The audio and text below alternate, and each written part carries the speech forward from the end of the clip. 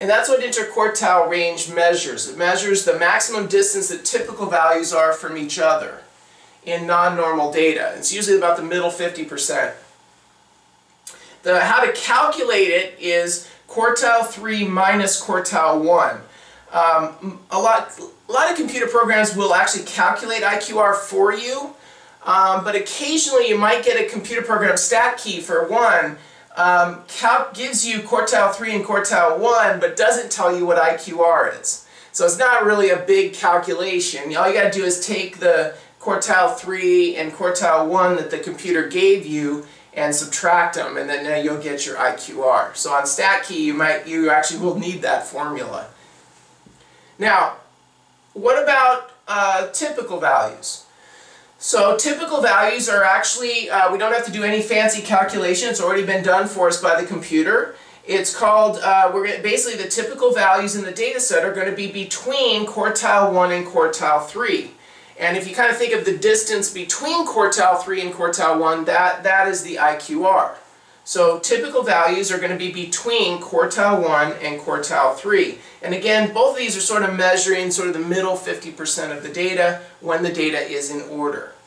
Remember that one of the key things about quartiles and the median, because the median is a quartile as well, is that the data values have to be in order. It's all about putting the numbers in order and looking for a certain divider that divides it up.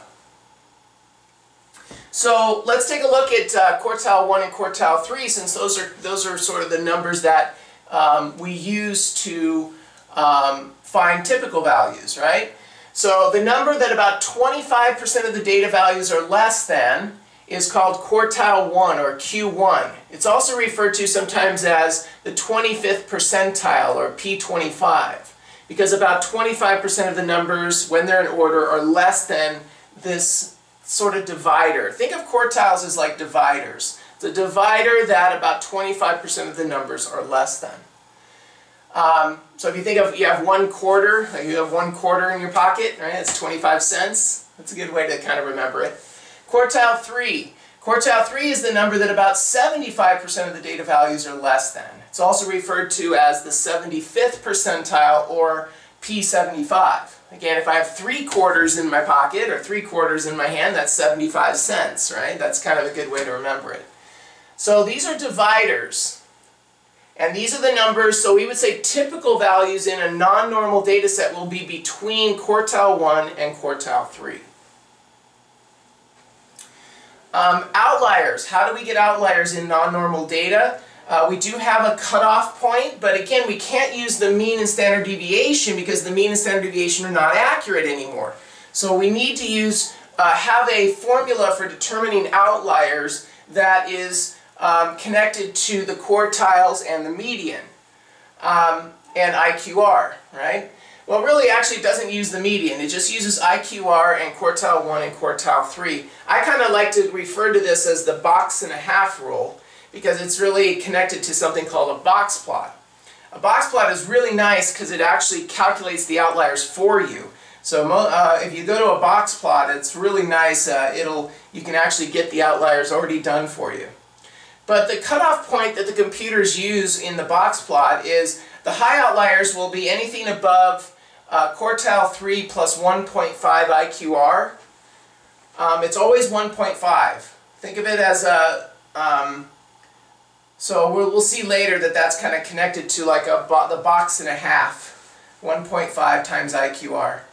And then the low outliers will be anything below Q1 minus 1.5 IQR. So these are the cutoffs for the high outliers and low outliers for non-normal data. Okay? So let's look at an example so we can kind of we've done a lot of definitions here and theory and things like that, but let's take a look at an example. Again, I just picked something, very small data set that we can kind of get a handle on just to have the idea of this. So if we look at this data, so we have 8, first of all, always think about how many are the numbers in order. If you notice, 1, 2, 3, 4, 5, 6, 7, 8 numbers, right? We have 8 numbers, which actually works very well for quartiles, by the way. Quartiles, think of it as quartering the data. There are three numbers that quarter the data, that break the data into four equal groups. That's how you want to think about quartiles. So if I was looking at this data, if you have 8 numbers and you divide that into 4 equal groups, how many numbers would be in each group? Well, 8 divided by 4 would be 2, right? So we should have 2 numbers in each group. So think of it this way. These first 2 numbers are the bottom group, the sort of the bottom 25%. They're going to have a divider here. And then I'm going to have 2 numbers here and a divider. And these 2 numbers here. And then another divider. If you notice, and then you'll have these 2 numbers, right? So in each group, what the computer's going to be doing, this translates to if you had 1,000 numbers, but you'll see that you have about 25% of the numbers in each group. Now I do say about 25%. In this one it's exactly 25%, but a lot of times you might get, your sample size might not be easily divisible by 4.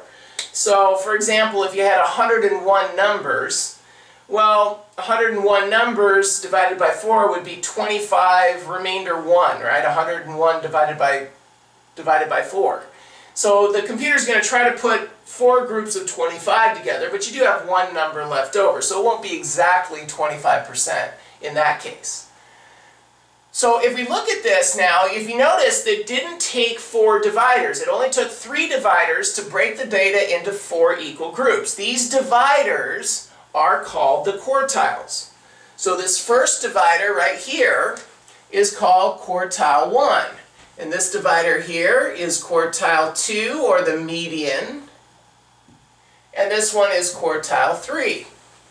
3 numbers that break the data into 4 equal groups. So you put the numbers in order, and then you look for these dividers. Okay, well, what would the dividers be? Again, you will see sometimes in computer programs there's slight differences, like one computer program might say 7.5 and another program might say 7.48. Don't worry about it, just go with what the computer calculates. But just to kind of realize that there is some discrepancy a little bit in computer programs sometimes. If we were calculating these by hand, you kind of want to think of it as, okay, well this divider is somewhere between 7 and 8.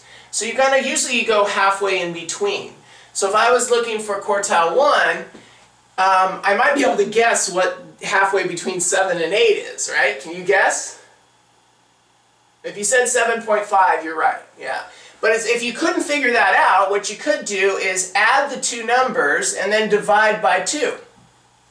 And you would get quartile 1 would be 7.5. So that would be our quartile 1.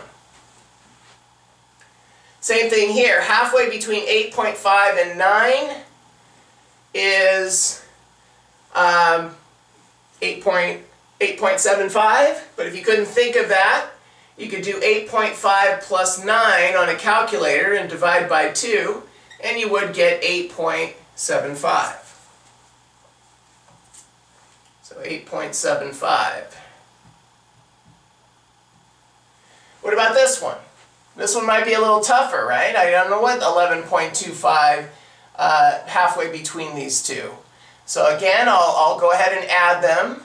11.25 plus 14.75, right?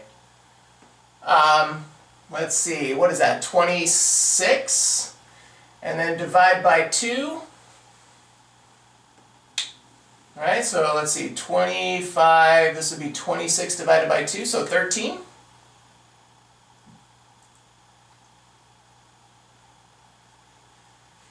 That would be my quartile 3. Okay, so think of them as dividers that separate the data into 4 equal groups. A lot of times what you can do also is find the median first, get the 8.75, and if you notice what the median does is it breaks the data into the top half of the data and the bottom half of the data. So if you notice, these 4 numbers are sort of the bottom half. All the numbers below 8.75 is about 50% of the data. And then these 4 numbers are the top half of the data. And these would be, again, the top 50%. That's why we said the median is also called the 50th percentile. So it's a divider that about 50% of the numbers are less than and about 50% of the numbers are greater than. Notice that quartile 1, about 25%, 2 numbers out of 8 would be 25%. So 25% of the data values are less than Q1. What about Q3? Well, quartile 3, we have 3 groups of 25% below quartile 3, so these would be 75%. So that's why we say quartile 3 is the number that about 75% of the data values are less than. Okay? Now, again, as with most things, we don't really calculate this stuff by hand, especially with modern big data sets. We usually have a computer program like StatCato or StatKey calculate these for us. Okay, so we'll have a video also on using technology to calculate. Okay, now we said that the spread was IQR, right? So again, IQR. Let's see if we can work that out. So let's see what we got. IQR was quartile 3 minus quartile 1. So in our case, that would be 13 minus 7.5, right? Which would be what, 5.5? So typical values, typical dollar amounts spent in the store are within $5.50 of each other. We also said that typical values will be between quartile 1 and quartile 3, right? So quartile 1 was $7.50 and quartile 3 was $13. Okay, so now we have typical values are typical dollar amount spent in the store will be between $7.50 and $13. Okay, so typical values. Now, what about our outliers, right? How do we find our outliers?